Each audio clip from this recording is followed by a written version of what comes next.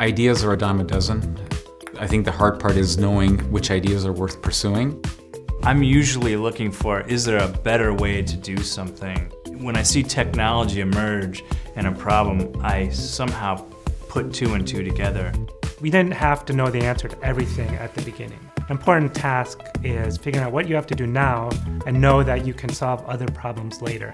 I just had this image of how cool it would be to see thousands of robots moving around in synchrony, life of their own. That's really what motivated me. It's just that image of being able to create something like that.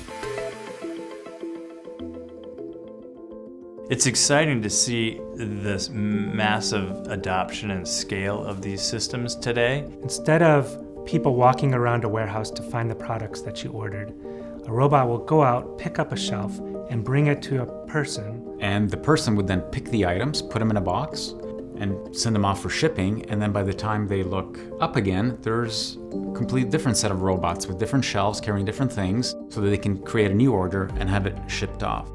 If you use e-commerce, you want to know that when you order red, green, and blue, you're going to get red, green, and blue. All of those things are elements that the Kiva approach delivers for the customer. You don't want to shop at a bookstore with 100 books. You want to shop at a bookstore that has all the books, and then you can, no matter what you choose, it can be on your porch tomorrow. It was a pretty common set of requirements. Just moving things around with mobile robots had all kinds of advantages, beyond just the productivity.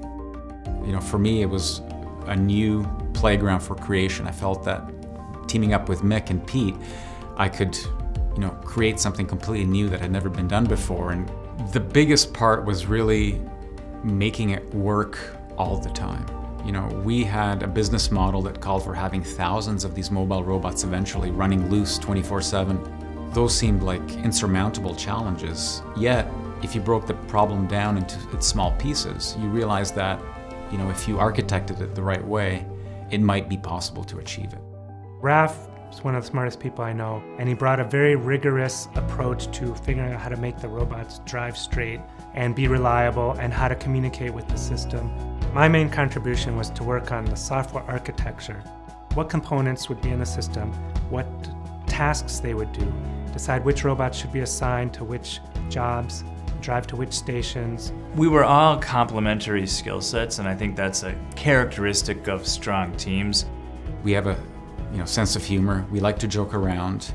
We don't take ourselves too seriously. Even when the stress was high and people were getting frustrated, we could have a very fact-based conversation about it and come to a good solution and find the best path forward.